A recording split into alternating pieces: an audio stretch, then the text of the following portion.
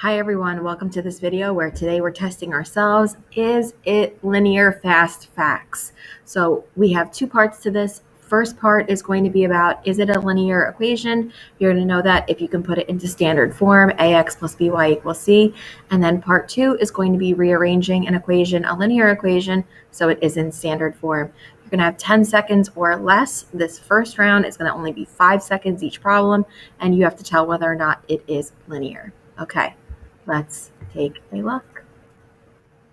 Okay, you're going to see you're going to have a 5-second timer, and once it's done, then you are good to go. Round one, is it linear? Yes or no? Is it linear? Yes, it's definitely in the form of ax plus by equals c. A is 2, b is 3, c is 6. Next one. Is that linear? Y equals x squared. Definitely not. The moment you see an exponent, that tells you it's definitely not a linear equation. 4y equals 8. Is it linear? Now, the answer here is definitely yes. And remember, a can be 0. If you have an a value that's 0, you don't even see the ax anymore. You just see by equals c. Remember, by equals c is definitely a linear equation. Here, my b is 4, and my c is 8. 5x equals -2. Yes, also linear. Remember, b can be 0. So if your b is 0, you don't see any y in your equation because by just ends up being 0. So ax equals c is definitely a linear equation. A here is 5, c is -2. 4xy minus 5 equals 6. Hopefully you realized right away it's definitely not linear. If you see x and y side by side, that means multiplying, and that is definitely not a linear equation. 0.5x minus y equals 3. Now, this definitely is linear, but what we should know is that we should have a, b, and c being integers. And since this is 1/2, you're probably going to want to multiply the entire equation by 2. And if I multiply the entire equation by 2, I would get x minus 2y equals 6. But this is definitely still linear. So even though it's not in proper form where a, b, and c should be integers, we can force it to become that, and we're good. X divided by 4 plus 2y equals 6. Definitely good. This is definitely linear.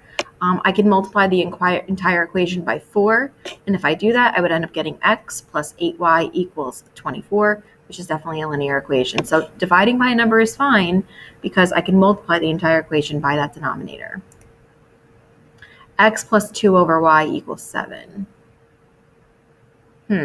Definitely not linear. If you see you are dividing by a variable, it's definitely not going to be a linear equation. Round 2, rewrite the equations in standard form. Now you're going to have 10 seconds. Okay, standard form looks like ax plus by equals c. Ready? Go. Okay, so you are rewriting this in standard form. One quick step. Okay, hopefully we saw all we needed to do is subtract 4y on both sides of our equation. So 3x minus 4y equals 8. Next one, y equals 5x plus 2.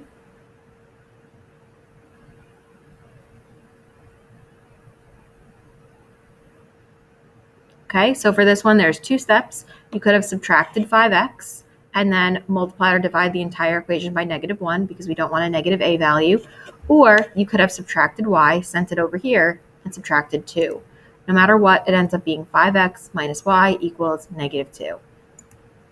-4y equals x minus 3. This can be done in just one step. Actually, 2. Okay, so for this one, you would have possibly added 4y and then added 3, or you can go ahead and you could subtract x, but then again, you need to change the sides of the entire equation so that your a value is positive. Okay, so if you subtracted x on both sides, and it would be -x minus 4y equals -3. Again, multiply or divide the entire equation by -1, so you have all those nice integers and a positive a value. 6x equals 3y minus 2. Just a nice one step. Okay, all we had to do here was subtract 3y. So it's 6x minus 3y equals -2. Now, this one here is in the right order, but think about it. All your integers should have a GCF of 1. Okay, so now for this, 2x plus 4y equals 8, it's in the proper form. We do want all of our a, b, and c, though, to have a GCF of 1. So if I can see I can divide 2, 4, and 8 by a 2, that's what I want to do to put it in its simplest form. X plus 2y equals 4. Think about the same thing here. We want integers, so think about what you would multiply each a, b, and c value for.